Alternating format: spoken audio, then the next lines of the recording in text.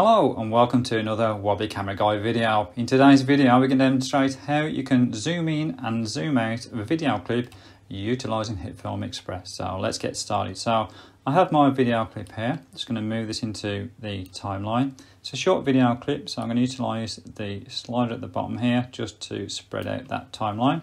And what we have is an overhead shot of a vehicle travelling down the road. And it'd be nice if we could actually zoom in and zoom out of that car just to give the video a little bit more interest. So how do we do that? What we have to do is make what's known as a composite shot. So we'll hit that little symbol there. This will come up with a standard default table for making a composite shot. Just hit OK. All the settings there absolutely fine. And we're now into our composite shot editing part. Click the little symbol there to the left. This will then bring us to a number of choices, and we need to click the little symbol next to transform. This gives us 5 altogether different sort of tools that we can utilise, and what tools we're going to use today is position and scale. What we need to do first of all then is to move our timeline cursor to where we want the zoom to start. If we click position and click scale, so just move your cursor to the little circles and click inside them, we're making what's known as keyframes. Keyframes are basically little anchor points in time in your video. So these are the points where we want the position and the scale to start.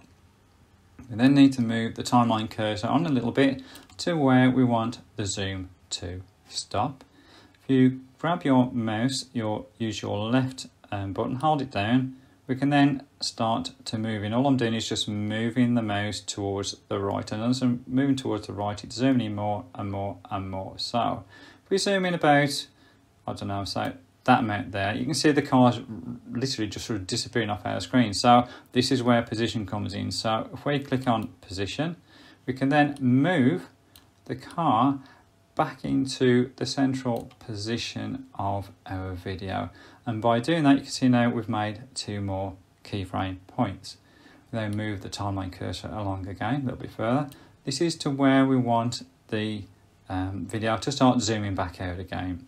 And what we do, there's a nice easy way of just copying these keyframe points. So if you put your mouse pointer above the second keyframe point, in this case it's going to position, do a right click, brings up a little table, simply hit copy, then do another right click and hit paste. Anywhere just in the grey area, it actually puts the keyframe exactly where you want to do it. So do exactly the same then for scale. So again, right click, copy, right click, paste. Then move the cursor again further on along the timeline to where we want to be fully zoomed out. This time we'll do a copy and paste on the first 2 keyframes that we created. So again, copy, paste, copy, paste, and then we have now 4 sets of keyframes. So that's where we start to zoom in. We fully zoom in.